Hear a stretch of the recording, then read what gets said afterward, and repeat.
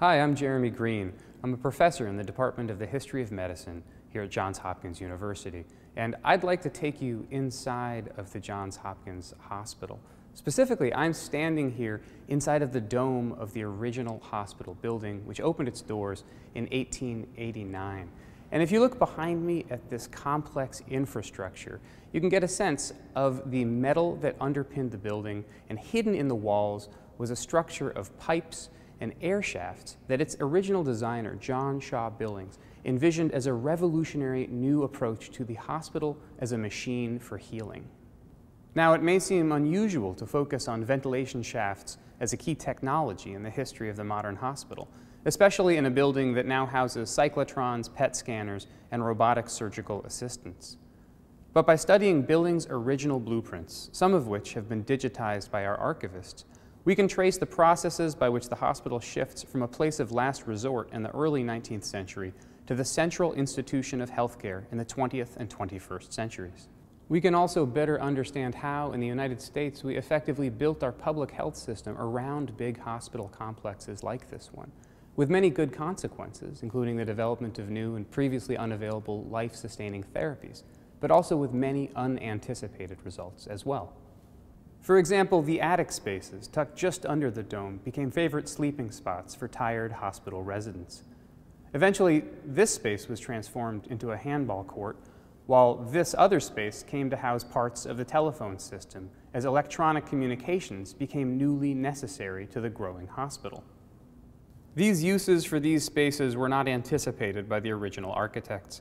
And in ways that could not have been anticipated in 1889, building a public health system around hospitals and private practitioners has led to a number of ethical, economic, and logistical challenges we now face in the 21st century, inheriting a healthcare system that requires more than 17% of the U.S. gross domestic product to function. In this online course, Biomedicine and Its Consequences, we explore how studying the biography of a building like this can help us better understand the development of our complex healthcare system, for better and for worse, and understand also some of the paths not taken along the way. I love teaching here in the historical buildings of the Johns Hopkins University School of Medicine. They form a warm and rich environment well suited for exploring the past and its relevance to the practice of medicine in the present. This course, too, will work to develop an intimate environment. Class size of no more than 15 students a term, we'll work together to refine our skills of historical analysis. But this course will be taught outside of the confines of these buildings. I mean this literally. As a student body, you will be scattered across the nation, if not the globe. But I also mean this in a broader sense.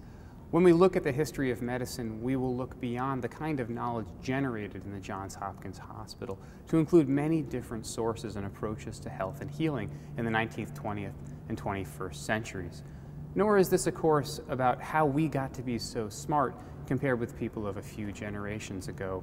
We want to treat the past with some respect and understand it as a repository of ideas and practices about health and the body very different from those that we hold in the present day.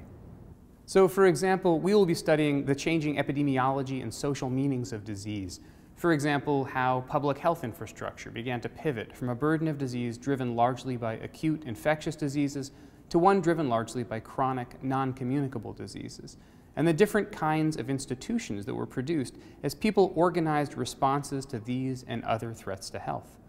Much of this work was not done by doctors at all, but by public health workers, nurses, alternative healers, insurance and pharmaceutical companies, and everyday citizens in the context of their own homes. Since the management of health happens in such a wide variety of places and in the hands of such a diverse group of actors, we will be equally broad in our use of cases, examples, and sources for this class. Over the next 8 weeks, we're going to use the tools of historical analysis to understand the formation of biomedical knowledge, institutions, and practices from the late 19th century to the present day. Historical investigation offers us powerful glimpses into what it was like to live at a very different moment in time, and also a remarkable tool for understanding the complexity of the structures that we now inhabit in the present day. Over the next several weeks, I look forward to working with you to better understand the content and process of historical investigation in medicine. Any questions, please just shoot me an email. I look forward to seeing you in class.